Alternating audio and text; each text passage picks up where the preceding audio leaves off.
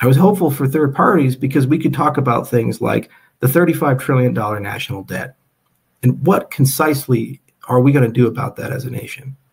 That translates to half of every dollar we collect in income tax being spent on the interest on the debt, not paying down the debt, just the interest of it.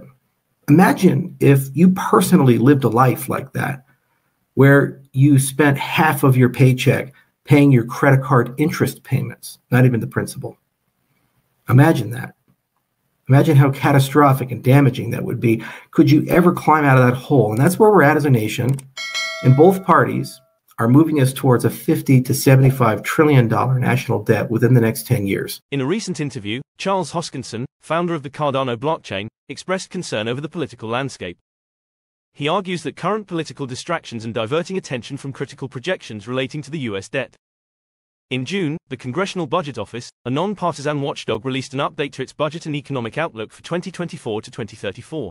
The report highlights a concerning rise in the U.S. federal deficit, which is projected to reach $1.9 trillion this fiscal year and to continue growing until the total debt reaches over $50 trillion by 2034.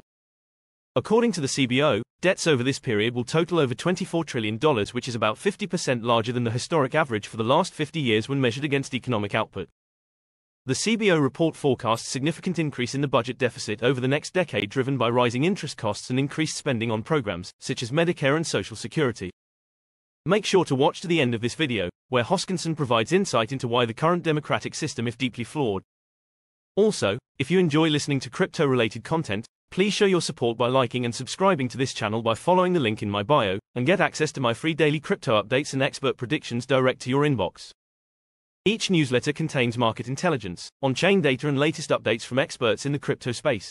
All of this is available completely free of charge. Signing up only takes a moment and you can always change your mind later on. Now back over to Charles Hoskinson. The point of this video is that, according to news reports, it's very likely that the candidate I chose to back, RFK, is going to drop out of the race on Friday and endorse Donald Trump. And there's a natural question that people ask when that happens. Do people fall in line and create a unity government? And even though you hold your nose, maybe you endorse the guy at the top. And I get asked a lot about this. And I was actually recently in an interview with Sin City Crypto. And they asked me, and also other people, for example, when I'm on Gokhstein's show, he's a Trump supporter, asked me about it as well. And says, come on, you got to endorse the orange man. And my broader point was that the system is badly damaged, and it's a bipartisan duopoly that operates on the concept of lesser of two evils. It is absolutely extraordinary how much we're willing to excuse in people because we don't want to let the other side win. The Democrats claim to be a party of democracy, that they believe everybody's voice and vote should count. Numerous third-party candidates, RFK included, have been directly by the DNC targeted to prevent them from appearing on the ballot. They took the time to collect the tens of thousands of signatures, hire the lawyers, file the paperwork, and any technicality, any issue, even if it doesn't actually exist, they're going to sue you over it, prevent you from getting on the ballot because of the risk of taking votes away from them. That's not democracy. When one weaponizes the legal system to attack their political opponents, it's not democracy. We've endured 4 years of lawfare against the cryptocurrency industry. And people on Team Blue seem to excuse it and say, well, Trump did some stuff. No, Choke Point 2.0 was a unique phenomenon of Biden, as is the SEC going after nearly every American exchange and most of the layer 1 protocols in some way or another. We do not live in an age of clarity, and when we've asked for it, including legislation that was common sense, bipartisan, and sensible, it was either vetoed or killed in committee because of this current administration. And yet we're told that somehow they're going to be pro-crypto, but apparently the party that believes in democracy, which threatened to remove the sitting president using the 25th Amendment, the party that believes in democracy, which picked their candidate with no votes or democratic process that was allowed, tells us that this candidate's policies, we're just going to have to wait until after she's been elected to know what they are.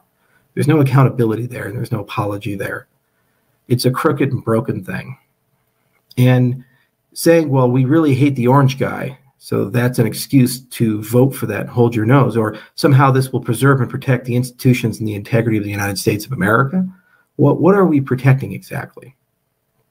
The debates were really important to me because when we had third parties, for the first time ever, we could talk about new things.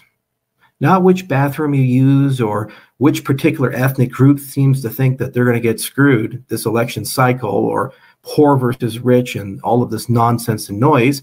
By the way, there were people at the DNC bragging about being billionaires as well, including the governor of Illinois. We had Oprah tell us how evil and unfair America is and how systemically racist it is and all the challenges she felt when she's worth $2.7 billion.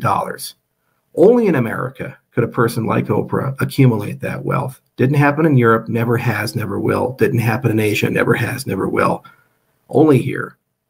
I don't fundamentally believe this nation is unfair and evil and systemically problematic, and everybody judges each other differently based upon the color of their skin. It's a regressive and damaging and horrible philosophy. Thanks for watching. Please don't forget to subscribe for news and expert predictions direct to your inbox.